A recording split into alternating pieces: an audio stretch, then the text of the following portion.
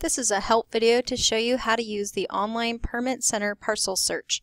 The parcel search can be used to find information such as permits, as-built, and site registrations on a parcel. Once you're on this website, we'll get there by clicking on Go.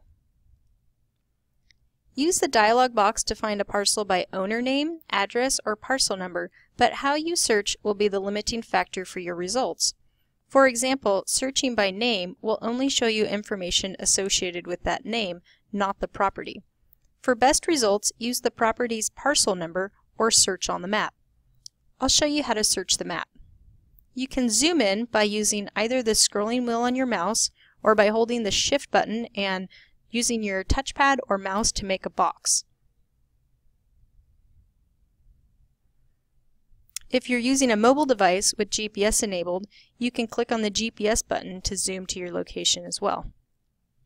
When you zoom in, you'll automatically see the parcel lines pop in.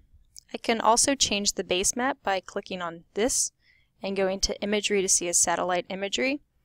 And I can also add other GIS layers to help me navigate.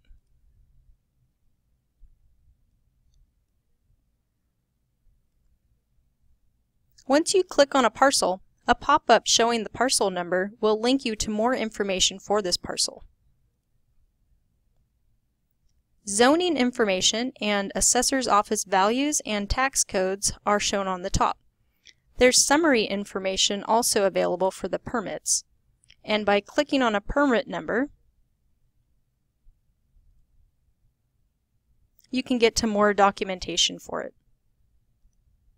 As-built and other documents are also linked. There's site registrations, and you can just click on this hyperlink to open that up. For more detailed information on permits, the Island County Planning Department issues logins that will associate a user with their permits. This service is designed for contractors to check the status of their permits, as multiple permits are linked to these created accounts.